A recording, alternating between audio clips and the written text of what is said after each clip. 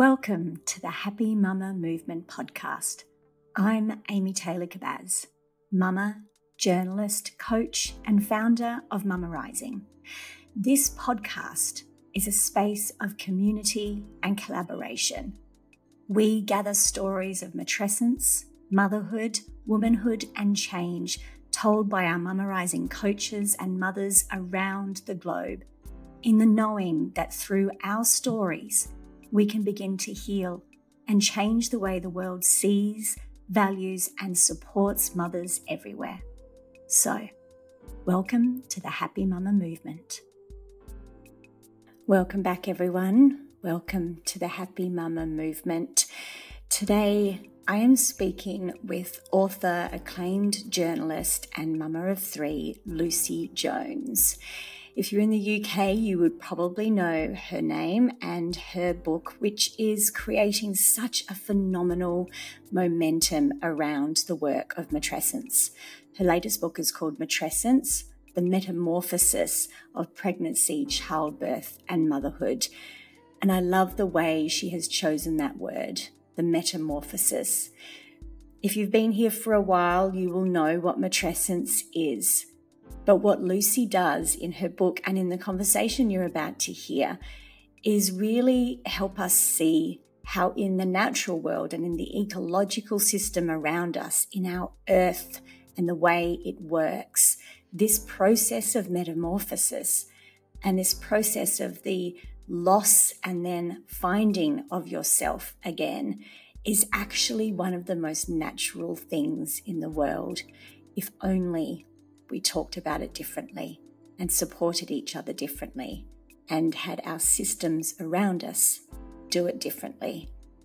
I loved this conversation with Lucy, and I know you will too. Enjoy.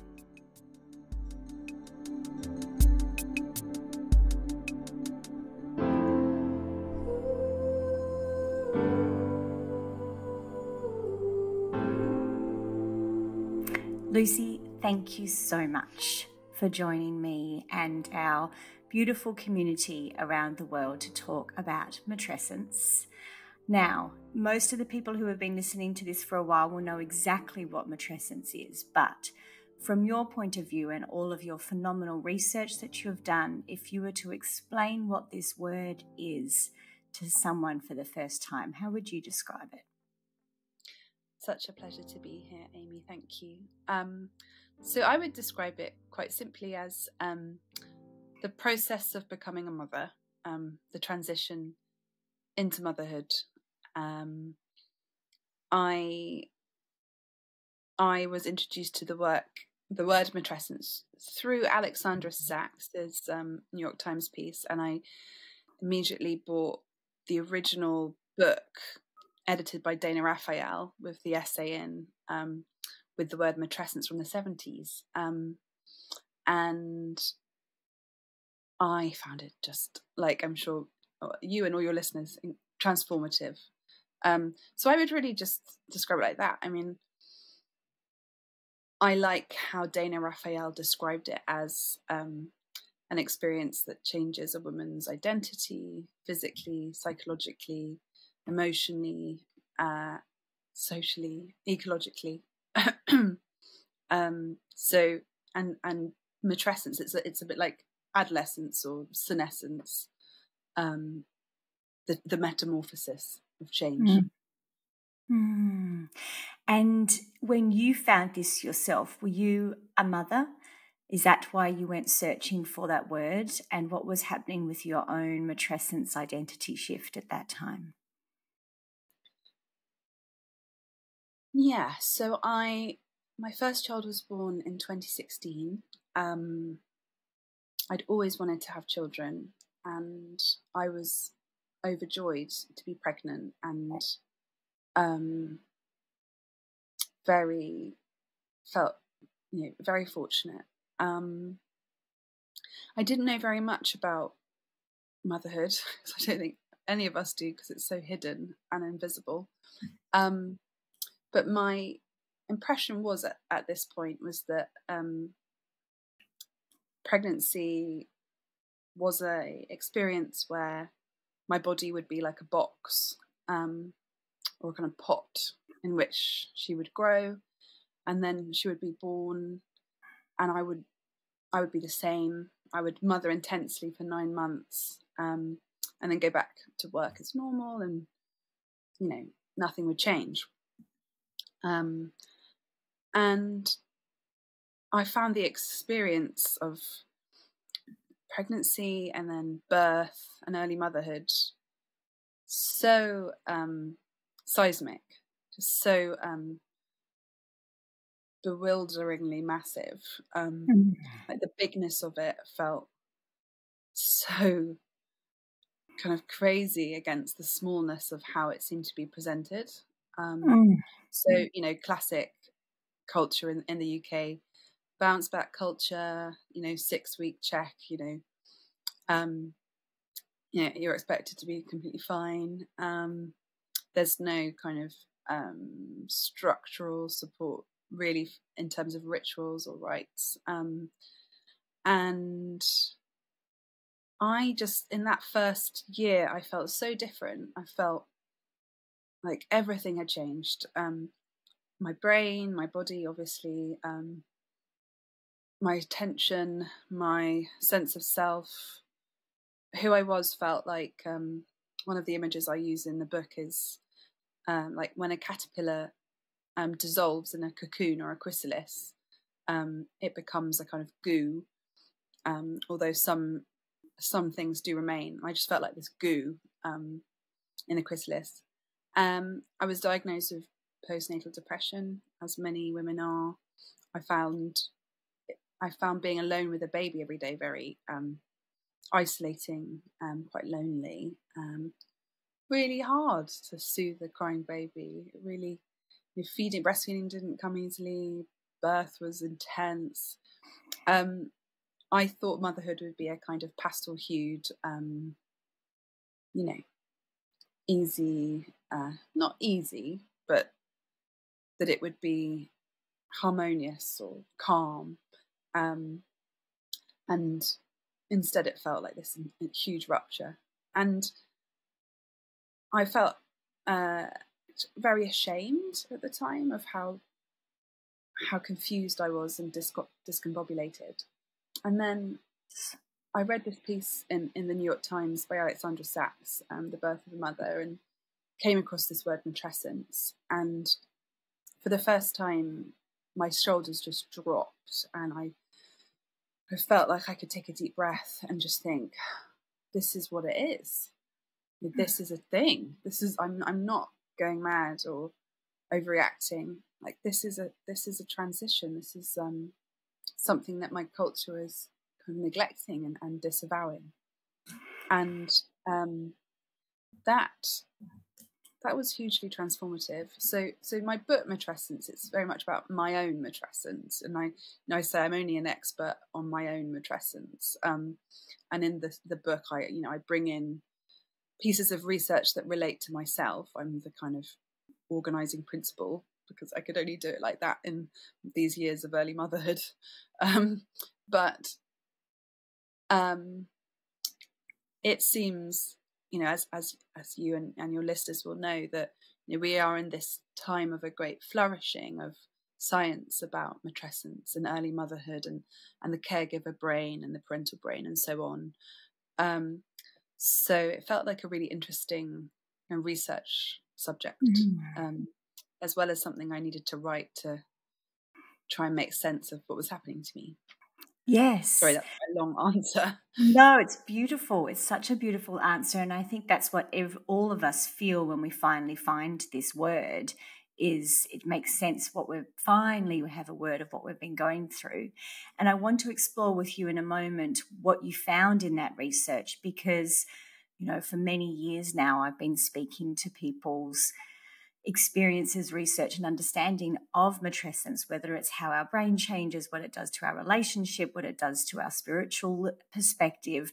But you in your book have brought in some even more divine, different insights that I'd love to talk to you about in a moment. But first, I love the way that you have described the words you've used to describe how our culture and society have ignored this. You were talking about how hidden and invisible this experience is, and also just how much we have neglected to even look at and explore and talk about this experience that, you know, every single mother has been through, and we all have come from mothers. It's mind-blowing that such a core part of our human experience has been so invisible and neglected. In your own research and now how you look at that now, what does that feel like to really recognize how invisible it is? I think it's been really huge for me. It's kind of upended so much of what I thought I knew about the world.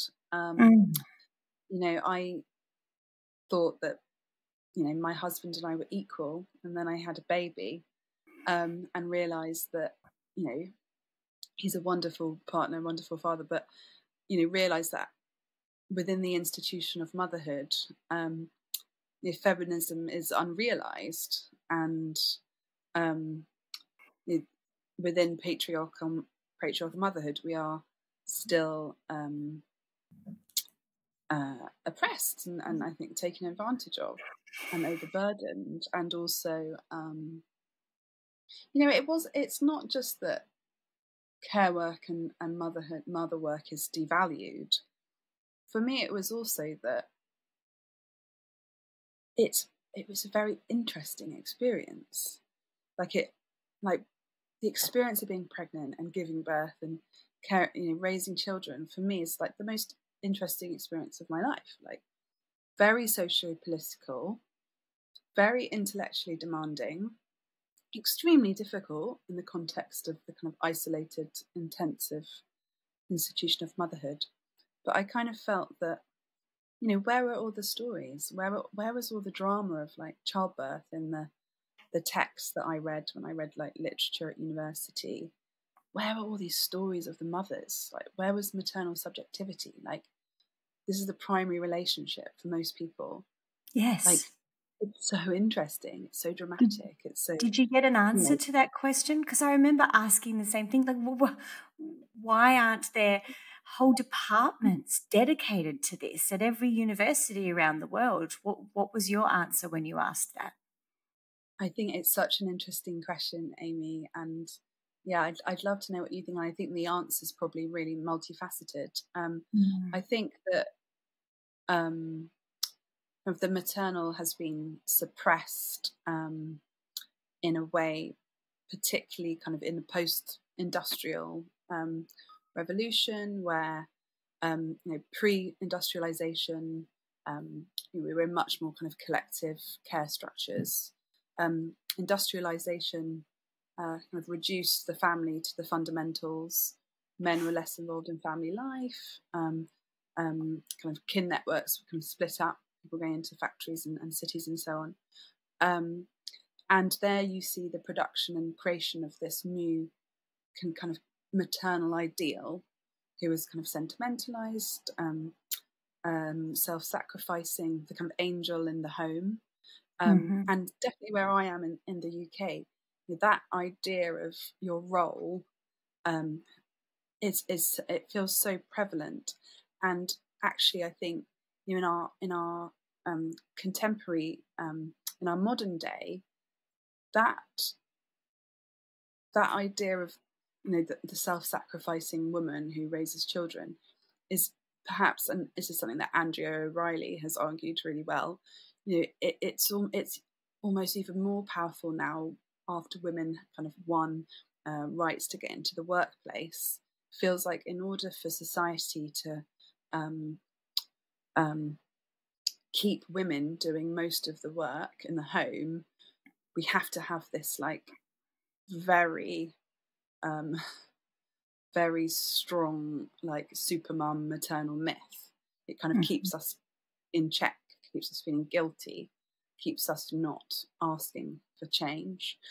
So I guess that's one of it. And then I think, you know, we look at second wave feminism.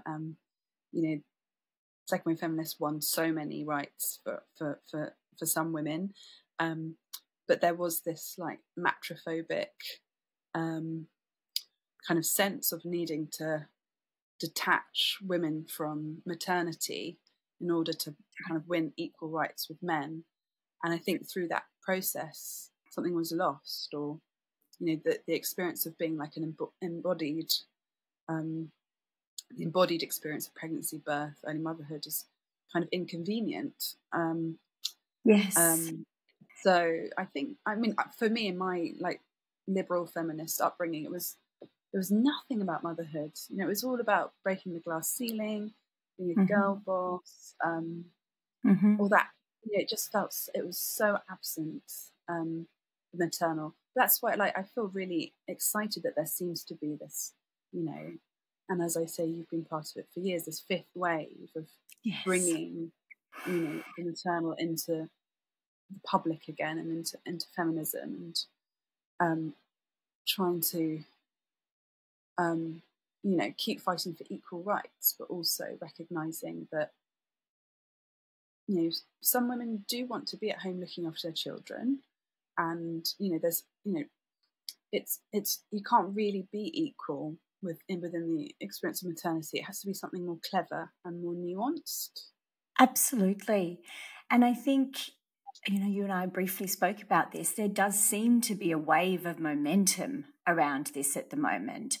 I have been talking about this for a number of years, and the difference, even just because post-COVID, finally there's this, there's this, I don't know, there's this rumbling, it feels like the early days of the big change, the big movements where the people on the ground are starting to talk about it and then talk to each other, and then others are noticing it. And then we have books like yours published where it's actually acknowledged in the mainstream press that there's something going on. And then workplaces are starting to hear it and noticing these rumblings. I feel like where something's changing, and it's incredibly exciting, but it's huge.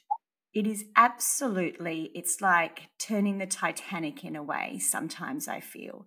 The level of change that is going to be needed, so future generations of mothers know what this is but experience it differently, is huge.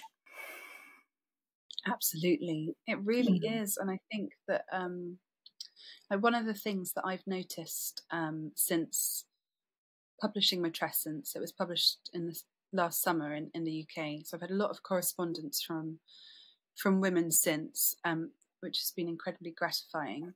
And, you know, so much, the impression I'm getting is that so many women have felt very silenced, very shamed, and this was my experience too, like, I felt so ashamed that I was finding this experience, which was meant to be the best experience of my life, and that, you know, the defining moment of, like, you know, in terms of kind of conservative patriarchal thinking of being a woman. And every day, I love my baby so much, but I found the conditions within which I had to mother her, I just didn't feel like I'd evolved for it. Like, my nervous system felt utterly overloaded. And I think, like, you know, that shame, which other people feel in different ways, it stops you connecting with people. And I think that actually we're even at a stage now where breaking those feeling rules, which is like Arlie Hofstad's phrase, the feeling rules which we have, that's actually a really big deal, to be able to, you know, be able to express your anger or your discontent with the institution of motherhood without feeling like you're complaining about your child. You know, I think that, like, Adrienne Rich's concept of, like, delineation of the experience of motherhood with the institution of motherhood is so helpful. Yes. Because none of us want to complain about our beautiful, perfect children. It's not that. It's something different. It's the institution. It's the, you know, it's the structures and the systems. But I think we've even got quite a long way to go before women feel, you know, there's something weirdly oppressive about modern motherhood. And it must be, you know, I mean, I'm sure you'd have something to say about this, but like comparison and social media and the tenets of intensive motherhood being so intense. I just think there is this like collective reservoir of power and rage and connection just like waiting to, I know. and maybe it's already spilling, It gives me goosebumps. It's like circling back a little bit to why we were saying before, why this isn't spoken about. Why aren't there institutions dedicated to this? Why aren't there universities studying this? I almost feel like that's part of the answer, Lucy, because if you start to talk about it and tap into it and open the door and get women's voices, mothers actually be able to voice this, holy hell, watch out. It is going to come. And I feel like that is also known at some level in our culture and society, that there is a rumbling, an anger, an isolation. And if that begins to be changed and invited to be spoken about, I mean, it's why I say, and it sounds melodramatic, but I deeply believe it, matrescence has the potential to change the world. Because if we start talking about this, guess what else we're going to start talking about? Guess what else we're not going to be ashamed to say out loud? Oh, now that gives me goosebumps. I feel the same, and that's so beautifully put. Because I think, like, if you look at matrescence and if you look at how our societies treat the vulnerable, how our societies consider dependence, interdependence, interconnectedness, care, it's very revealing, on so many levels in terms of racial, class, socioeconomic discrimination and disadvantage.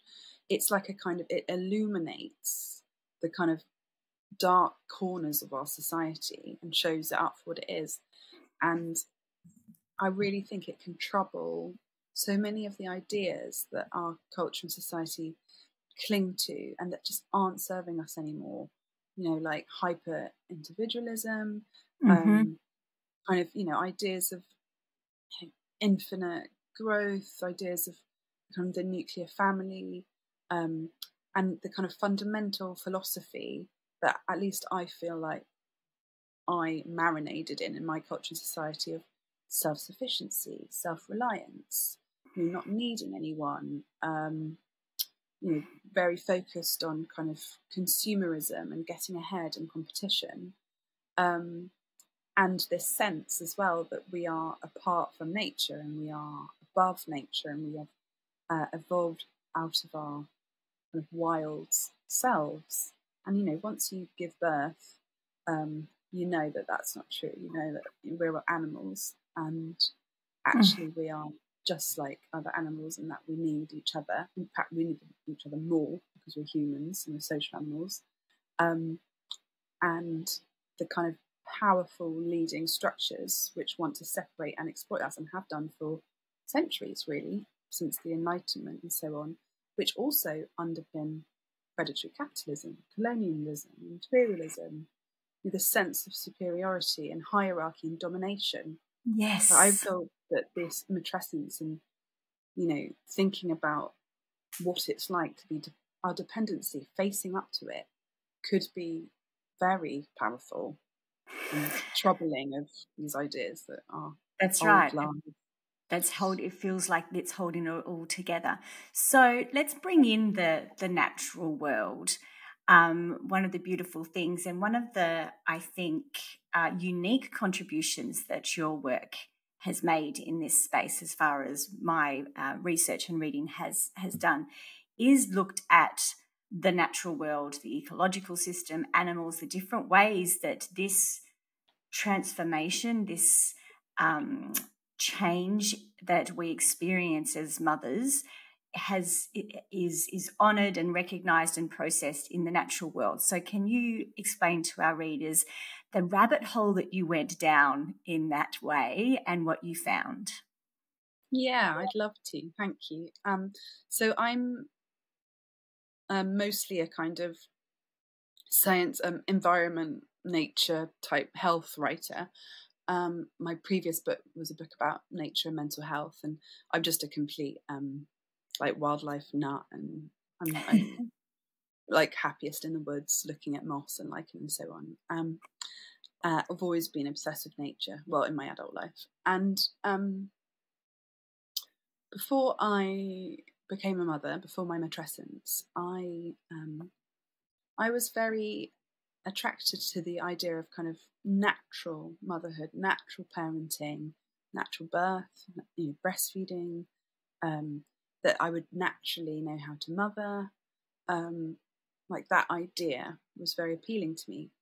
And actually my experience was quite different. It was, birth was this pretty brutal, violent experience. Breastfeeding didn't really work out. I had like physical issues, which meant I couldn't exclusively breastfeed, which I felt a lot of shame about. My baby cried for hours every day. She probably had colic. And it was a real awakening for me, because I was like, well, this is natural, actually. There's violence in nature, and, nature is, cesareans are natural, and, cuckoos pushing birds out of nests is natural. And it kind of gave me more of a like kind of gothic, almost punk sense of the natural world. And what I would do is I read like these science magazines. I never find anything about the maternal experience, really. Sometimes about postnatal depression, but it's so lacking everywhere. But I'd always find myself drawn to these particular moments of change and process in the natural world. So, like I said before, I became really obsessed with this idea of goo in a caterpillar, in a cocoon, in a chrysalis, because I felt that I was undergoing this huge metamorphosis, and it felt so uncomfortable. I had no idea who I was, and everything felt so new in like this bizarre way, where I felt like my culture was saying to me, back to normal, look normal, get your body back, get back to work, and so on. So because I couldn't find those narratives really in our human culture, I just grounded myself in those moments in the natural world. So the cocoon, volcanoes, and how unpredictable and violent they are. Spiders who eat their own mothers. You see squirts that go through this number of metamorphoses, and it's unclear which is the actual one. So I basically I thread these ecological vignettes through the book, because they helped me to understand myself in the wider earth, and realize that actually process change is a hallmark of the world, and it's normal and it's natural, and it's going to happen, and it's probably going to feel weird, but that's okay. And then I guess the other reason was my matrescence was like the most ecological experience of my life. I understood for the first time really how I was I was a being in relationship with other people, and I was really I needed people. Of course my baby needed me, and I just kind of saw these threads of connections in a different way, and that also went as well in kind of socially. I found myself very in those early months of feeling so open and so vulnerable and so paranoid and sensitive to judgment, sensitive to anything. I really realized that how social like my brain was in terms of being influenced by other people, and even these ideas like I had this idea that I had to be this like completely self-sacrificial mother, always there, that there was no capacity for love as a mother. I had to unlearn all these ideas. So the ecological as well was, it's a bit long-winded answer, but it was kind of trying to make a comment about how we're not atoms or units. We are so in relation with ideas and people and, you know, all of these things. Oh, I love it. I have so much to reflect on that, but even just picking up that last point, it also shows us that not only have we changed, but our environment around us needs to change, and how we interact with others interchange and change through this experience. Because again, the world we live in, not only are we isolated through this matrescence transformation, but we are told that the rest of the world needs to see us the same. Our interaction with our environment can't change. And everything that you show in your book and what you've just described there again is like, but that's not how it works. When we re-emerge from our chrysalis, then of course the world sees us completely different. Our role is different. The way we act is different. The way we interact is different. And how vastly wrong we've got that in so many ways. And when you were describing this as well, before reading your book, I didn't know much about any of that, which was why it was so exciting and equally soothed my own judgment of this experience even more. My eldest has just turned 16, and I am still processing as you would say, the violent and under-recognized and neglected experience that I had then. And so even reading it now, it's like there was another layer of, wow, this is the way it's meant to be, and this is why I felt the way I did. But before reading your work, it reminded me of just even connecting with the idea of the seasons, Lucy, was such a turning point, recognizing that there is a winter and there is a summer. It sounds so simple, but before going down this path of trying to understand what has happened to me, I just assumed it was all linear. It's just you keep growing. And if there is a winter, or if there is a death, or of a season of dryness or depletion or whatever it is, then there was something wrong with me, because the world has told me that it's only ever growth and it's only ever forward. And this is what is so disconnected in what we teach our children and each other, that this idea of that it is totally natural to go through these really big, violent at times, unsettling experiences and changes, but you do emerge new. So beautiful to hear you say that. And when you were talking, it made me think of how rest is so not part of that kind of cultural idea, and in early motherhood, kind of, you're kind of prized if you can get back out there and get back on your feet, and how rest is seen as something lazy, and it's all connected, I'm sure, to our the fact that economic profit interests just govern so much of our political structures. But rest is radical, and I think that's one of the most incredible things about matrescence for me has been being able to break out of try and break out of some of those ideas, and like you say, learn even through if you live with children, that they're going through every season in one day, or that there are these different shades and phases, and that's just life. It's a kind of more authentic way of seeing the world.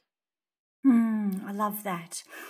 When I first found this word years ago, and I started to work with Dr. Aurelie Athen around understanding matrescence, and she really guided me to understand my own experience of it, and then develop Mama Rising and put this out into the world.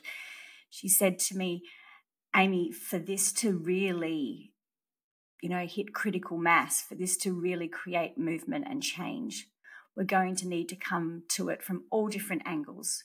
We're going to need the science, we're going to need academia, we're going to need corporate policy, we're going to need books, we're going to need stories, we're going to need, all of the different layers of approaching this for it to finally change the way we look at motherhood. And that's why when Dana Raphael first, looked at this and created this understanding of matrescence in the 70s, it didn't take off, is because now is the time where we need all of these different approaches.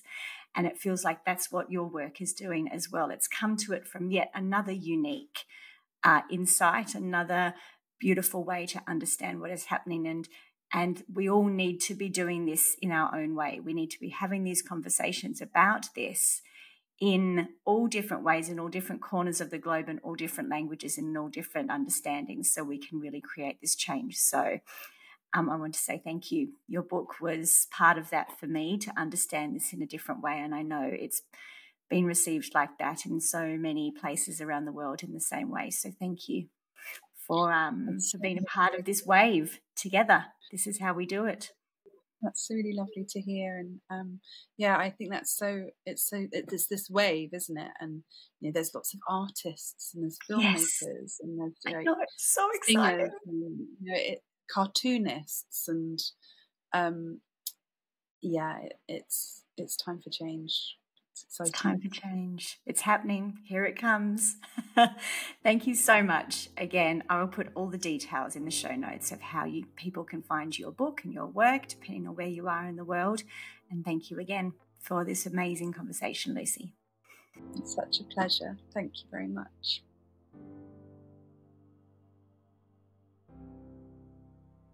Thank you, as always, for being here and listening to these conversations of matrescence and motherhood. There really is a movement happening. Change will take time, but the more we share these conversations with each other, speak to each other about matrescence, send the links to these podcasts to your friends and to your sisters and your community, the quicker this change that we so desperately need will happen. So please, if you have a moment, subscribe to this podcast on your podcast player, leave a review, share it with your friends. This is how we get the word out there. And as always, click on the show notes to see where you can read and access Lucy Jones's work, and let us both know on Instagram and on social media how this interview impacted you. Thank you for being here once again. See you next week. And if you would like to work with a coach on your own experience of matrescence, please go to mummarising.net and explore our directory of phenomenal coaches, workshop leaders, space holders and facilitators around the globe.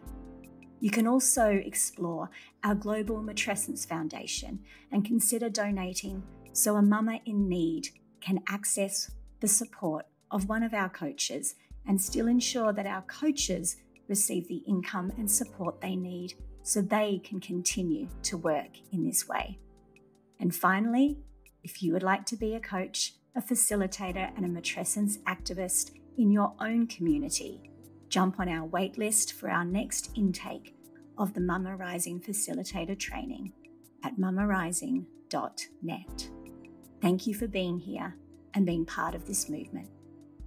Until next week, bye.